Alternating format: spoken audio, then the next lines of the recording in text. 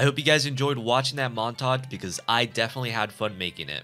If you haven't played Kiriko already, I highly recommend that you do. And if you have played her, then stick around for the rest of this video because I'll be going over some tips and tricks I learned while playing her. Going over the basics, these are the settings that you're going to want. Starting with Swift Step sensitivity maxed, that way you don't have to aim as much when you're trying to teleport out quickly. Next, you're going to want to make healing a Futa 100 because it's basically free aim assist. Lastly, toggle healing a Futa off, that way you can stop healing sooner to dish out more damage.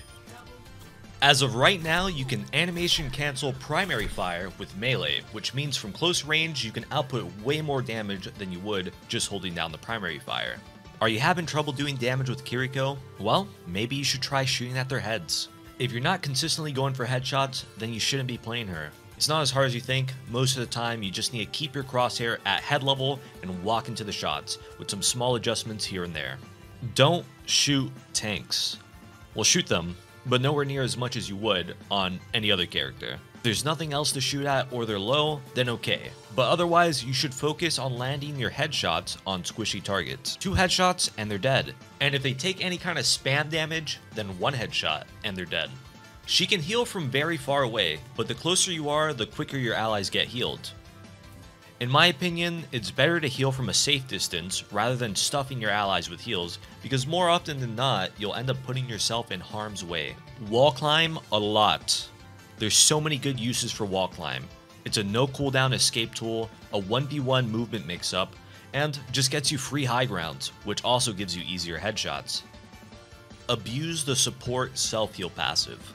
One of the things that make Kiriko so strong is that she can take poke duels and literally AFK to heal herself.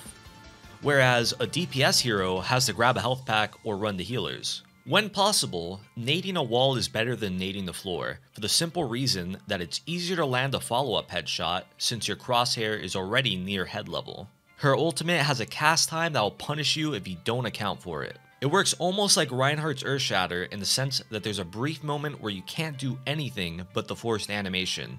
This means if you want your ultimate to go somewhere, then you have to look at that direction a bit longer than usual. My last, and for me personally most important tip, is to nade before you ult. It's not always a 100% thing, but take my word for it, I've died or let an ally die so many times trying to nade after the cast time.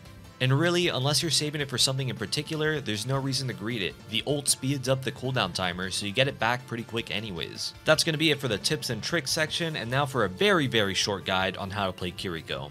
In the ideal scenario, you are a DPS that heals. That means if you ever have the wiggle room for it, take duels, get aggressive angles, and win the game.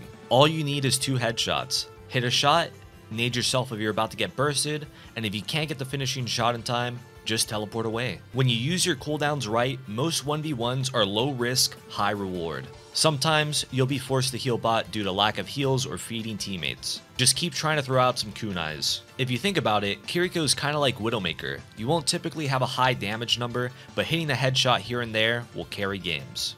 That's gonna be it for this video. If you like this video, be sure to hit the like, subscribe, comment, bell icon, all that jazz. And as always, thank you for watching, and good luck on the grind.